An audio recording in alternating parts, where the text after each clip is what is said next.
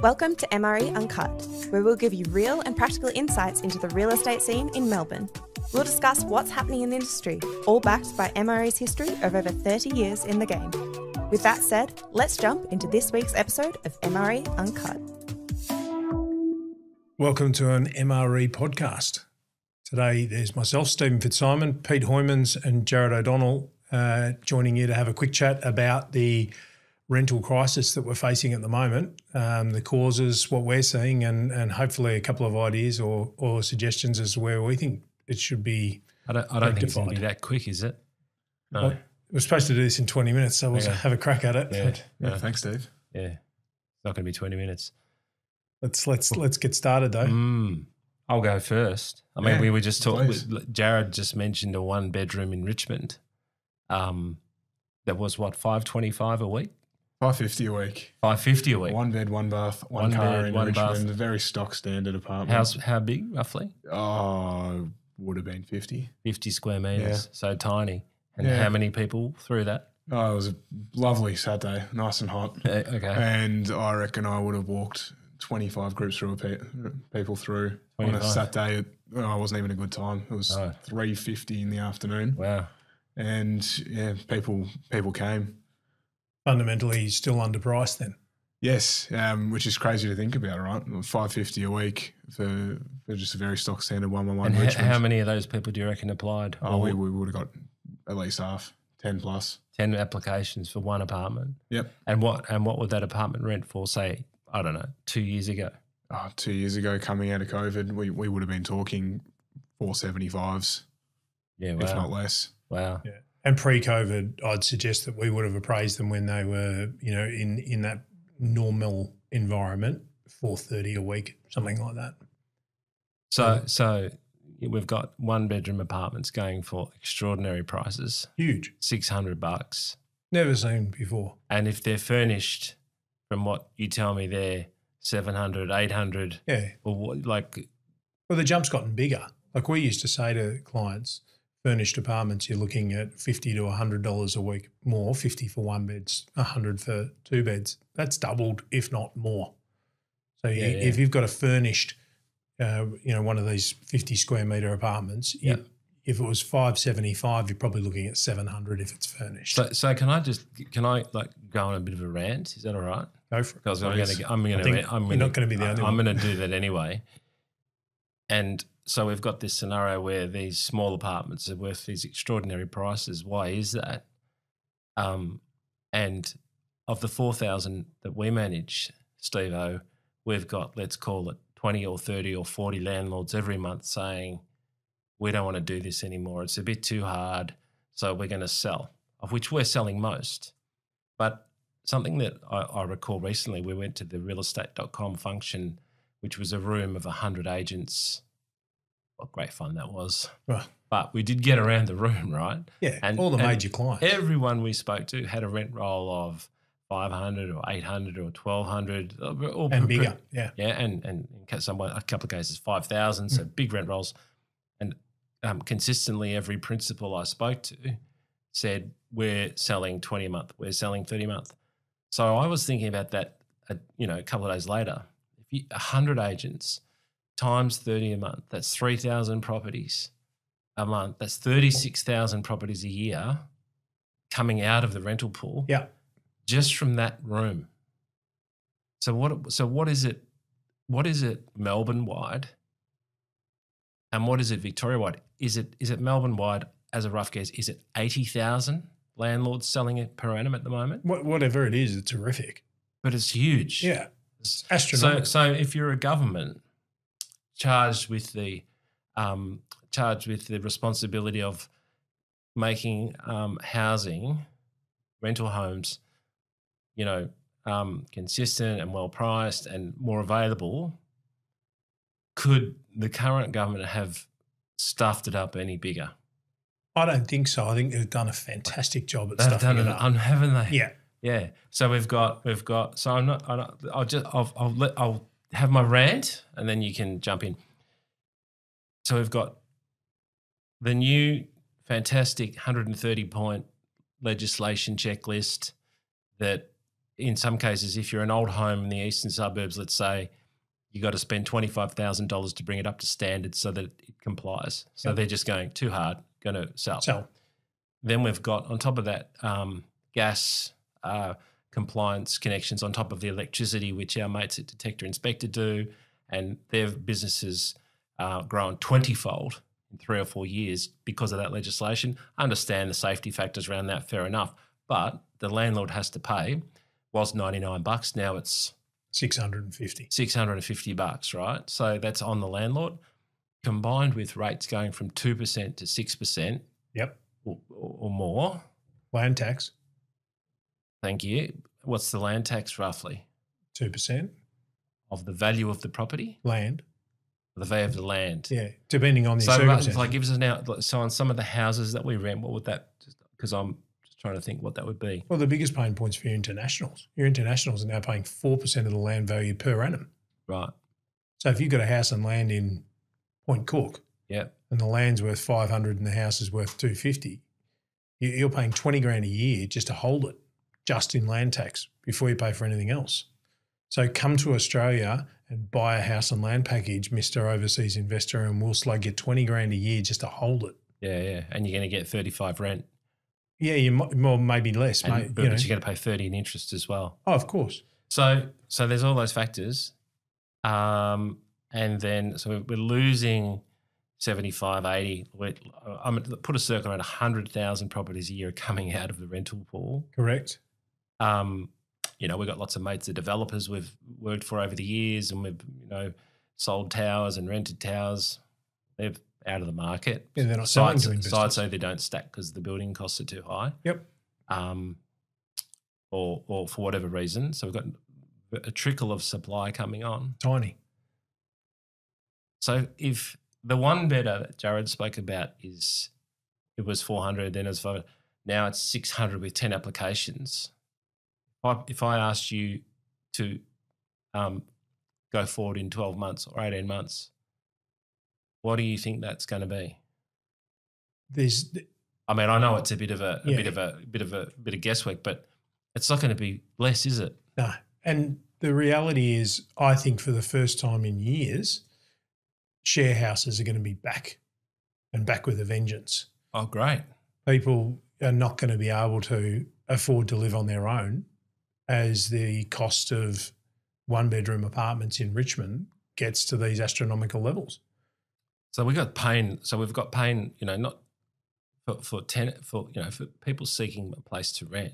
The pain is extraordinary.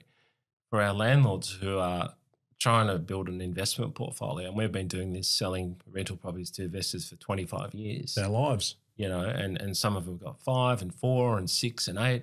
We've got some people that are at school, just normal average jobs, when they've worked really, really, really hard to build a property portfolio. And they're now saying, you know what, this is too hard. Yep. So I think personally that if a one bedder today is 600, this time next year it could be 700, it could be 725. Yeah. Maybe it's even 750. I don't know, but the way that the stock's drying up, that is kind of what I'm thinking. There seems to be always somebody looking for it, and that's the shocking thing. If you've got 25 people turning up at 4 o'clock in the afternoon on a summer's day, which is not your prime time. How hot was that day? Was that like the 35 degrees? Yeah, it was steamy. It was steamy. I was not in a jacket. The jacket was long gone. Okay. You never wear a jacket anyway. I scrub up all right. Okay. All right. I'll let you off on a 35 degree. Yeah, no, it was a hot day, and yeah, people weren't going to stop. And we've already seen that growth in 12 months, right? Like our letting performance, we lease a lot of properties, and we've seen from December to December, that's 6.5%, 7% that we've gone up just there, and it feels like things are going to get a lot worse than 6.5%, 7% this time next year. So we're just talking about one apartment.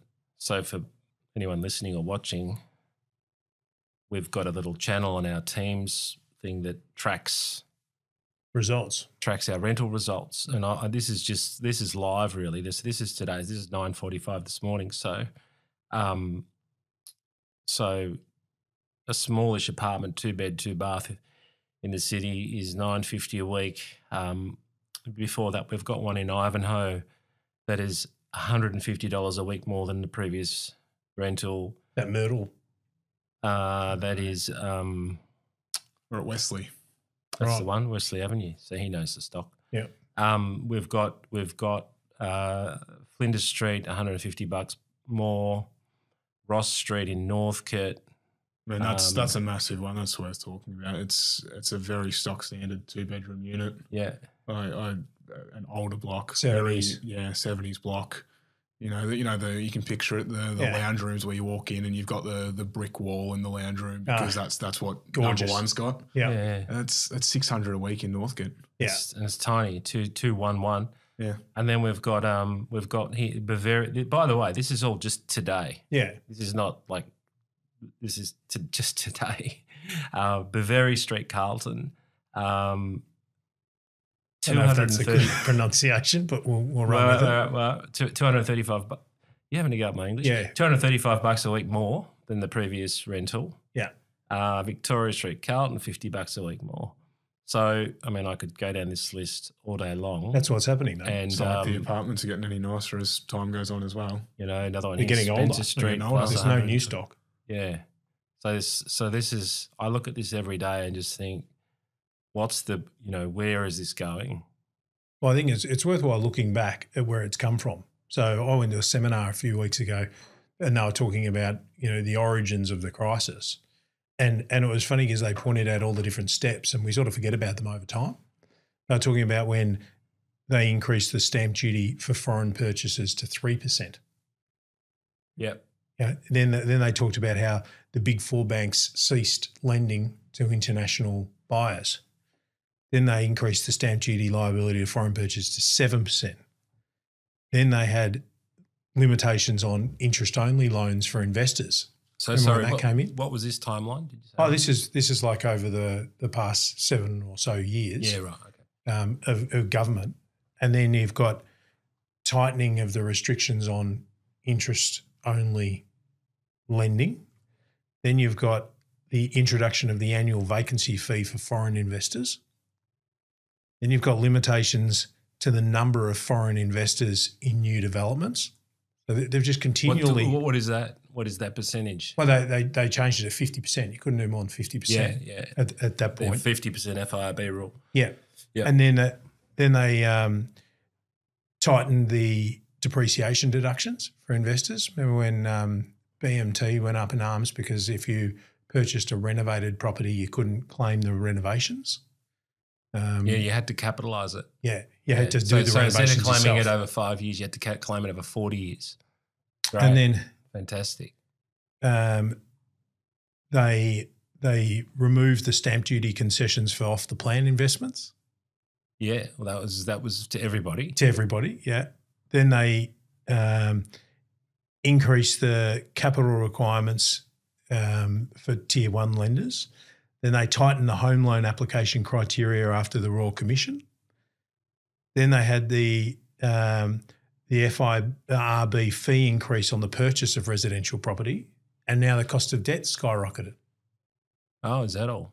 So, you sit there and you look at that in a timeline, and you're thinking, well, no wonder they're having Failing. difficulty getting developers to build buildings, Yeah.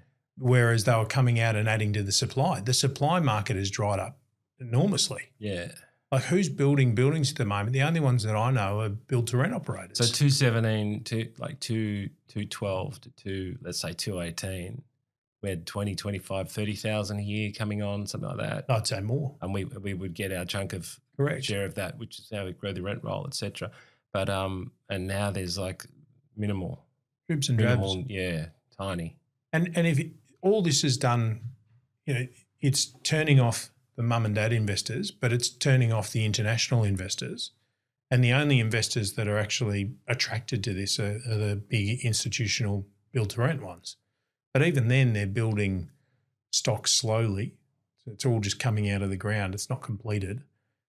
And at the same time as all those issues that are facing the mum and dad investors, like now that you can have a dog in their apartment Yeah. in the city, Like who Well, wants that's causing a few landlords to oh, also they're sell. selling out? Yeah. I don't want a dog in my I mean, apartment or my house. Do you remember I had a couple of rental properties out in the suburbs with dogs? Yeah, Now I don't mind dogs. I've got a dog. But do you remember the dogs, that huge dog, it just destroyed the place. The garden dug up, screen doors gone, its front door scratched to pieces, polished floor decimated.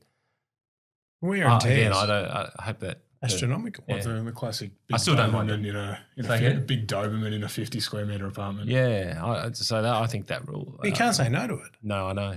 We can't say no. Can't say no to it. So okay, they're all the reasons why rents will keep going. I mean, have you had a look at Sydney? Yeah, in terms of the rents, it's astronomical. So you think Melbourne's bad? Sydney is at another level. Yeah, Gold Coast I've heard is like two bedder, 2 bath in Sydney in a really good spot. Although Sydney's a bit different because you've got beaches and things and harbour. But it's, let's say it's 90 square metres. They're $2,000 a week.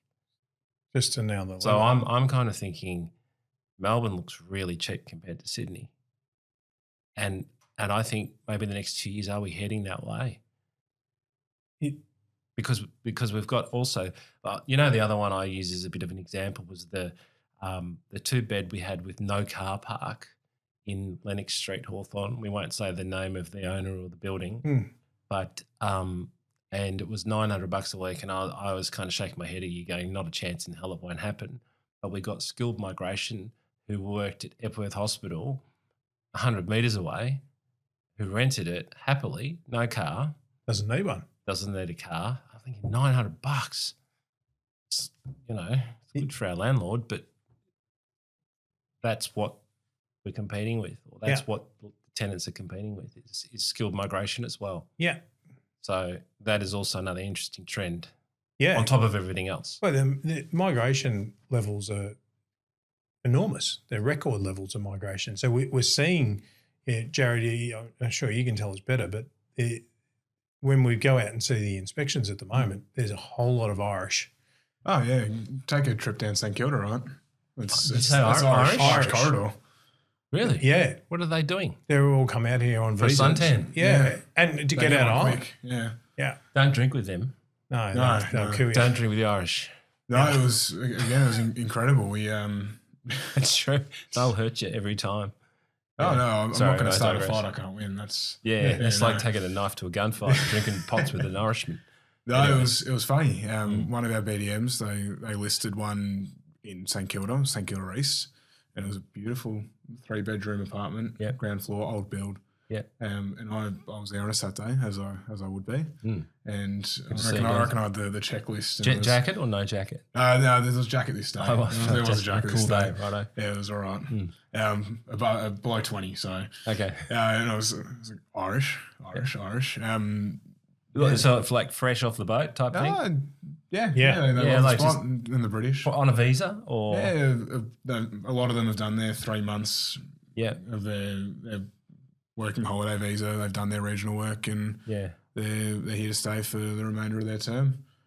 And that's before we even talk about students, right? Yeah, it's student season. It is. We're in the middle of the peak. You want to be anywhere around Uni Melbourne at the moment. Oof. RMIT run the other way. Yeah, and I think it's only going to take off because we've got Chinese New Year coming out, and then as soon as that takes that place, they'll all arrive from overseas, and then they'll be here and they'll want a place before uni starts.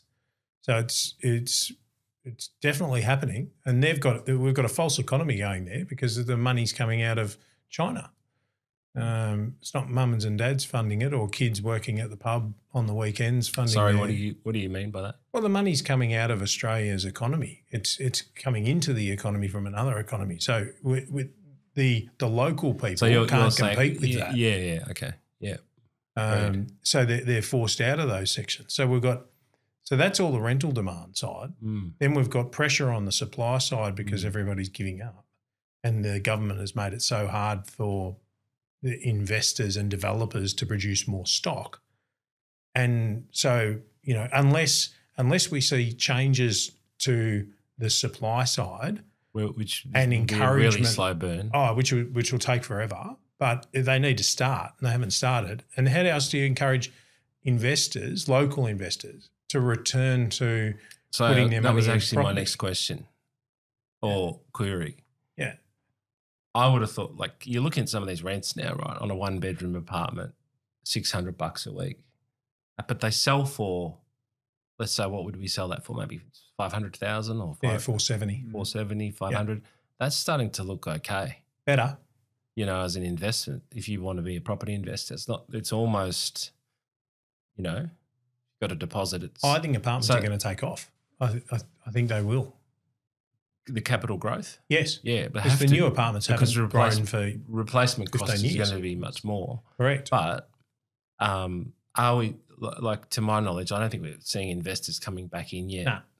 They're still on the fence. There's a few around, but they're not hot at all. And why would they be if they can invest in other through other methods and receive similar returns with because we haven't seen that capital growth start yet. It's only just, it's a forecast and we're selling that stock easier than we have for the last 15 years. Yeah. But until we actually start seeing that growth, why would they come into there when you can invest in other things and get, without all the hassle, and get similar return? Another stat that we pulled out of our business the other day that's also a little bit of a worry, because I thought, the end of last year or even halfway through, right, we're selling heaps of, a lot of landlords jumping out. Okay, I get it, because, even I was thinking myself, maybe, it's a bit hard, so much paperwork and all those things.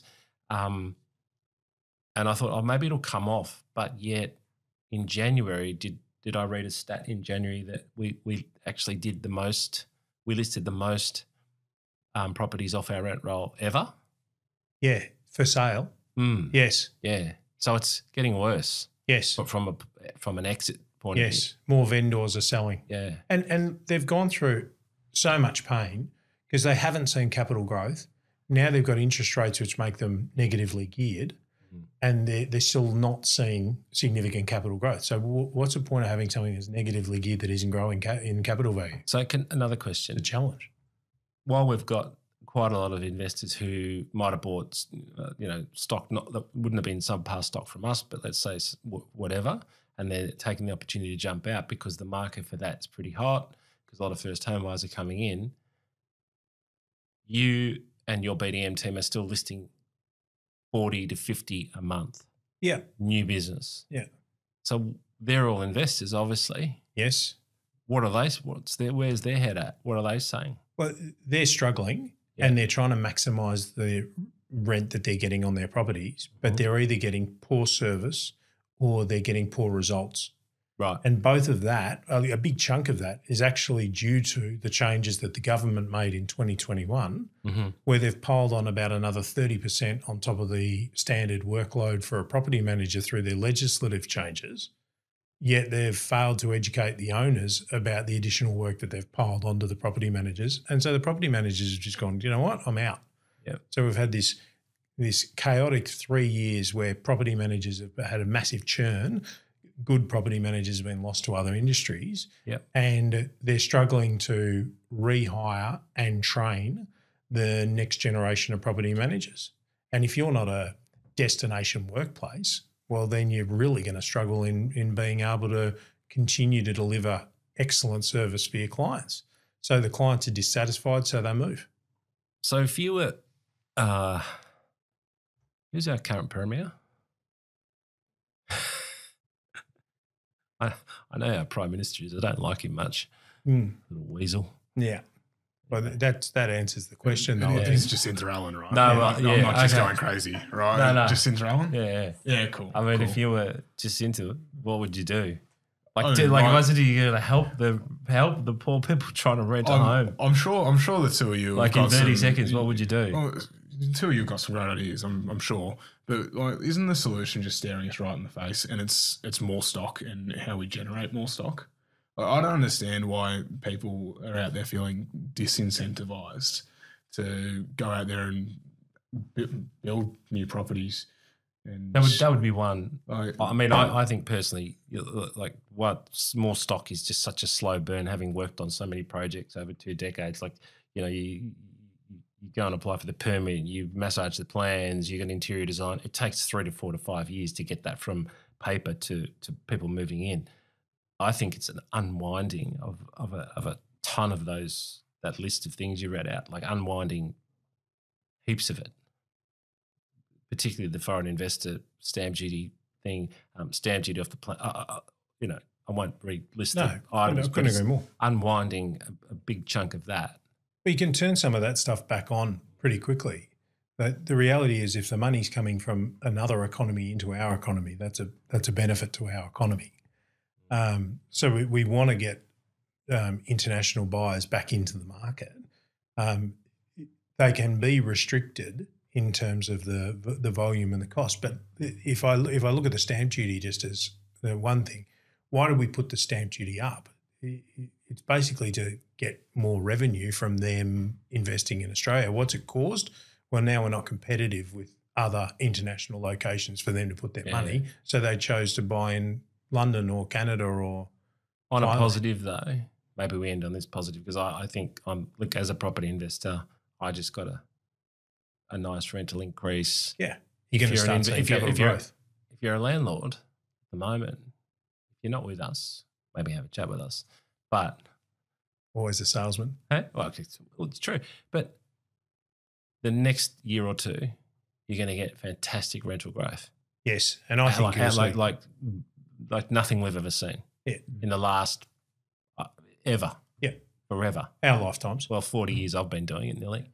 So if you're going to get $100 or $200 a week rental increase in the next 18 months to 24 months, and rates will probably get a cut. Down. I reckon, let's call it late this year, even, and maybe 0.5% within 18 months. I think you're back in the game as a landlord. I think you're looking pretty good, especially if you've got multiple properties. Apartment, if you're in the apartment market, you're going to have price growth for the reasons we mentioned. So, unfortunately for those that are renting, pain. For those that are holding the property, hang in there. Yeah, I think hang in there is if you can hang in there, because I think you're going to start to see capital growth, and your rental growth is still going to kick on. So hang in there if you're there. But I'm on Jared's. We've got to get the pipeline going, because it's not going to fix itself over the next 5 years. We can't magic buildings out of the ground, but we need to start supply growth significant, and we've got to cut the barriers for those guys. Are we allowed to mention developers' names? Danny Kiyama, calling Danny, build some apartments. Yeah. Build us some apartments. Yeah. He won't mind. No, he'll be okay. All right. I reckon that's a wrap. Thank you. See you. That's a wrap. Ciao. Thanks.